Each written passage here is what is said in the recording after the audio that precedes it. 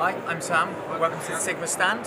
Just showing you off a couple of new lenses we've got here. So we've just added 3 into the range. I can only carry 2 at a time. So we've got the 105mm T1.5, the 105 T1.5, and then we've added a 28 T1.5 as well.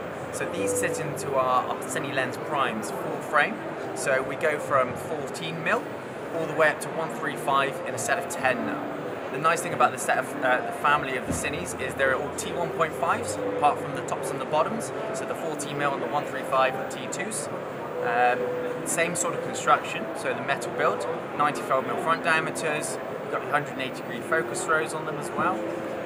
This is the first time for Sigma that we've announced a 28 and a 40mm in before the stills optics.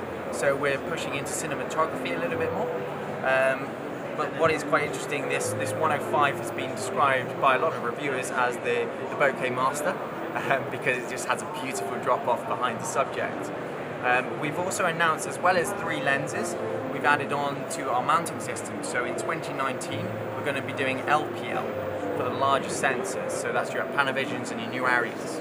But for now, we do these in 3 different mounts. So we do EF, E, and we do PL, and then future will come LPL.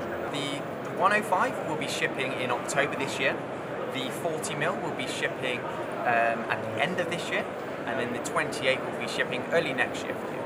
However, if you are here for the next couple of days, pop down because we do have testing and trying with our ballet dancer behind, so you can actually see the beautiful image quality from them. But if not, pop over to our website to find out more details, and I'm sure these will be in a dealer near you.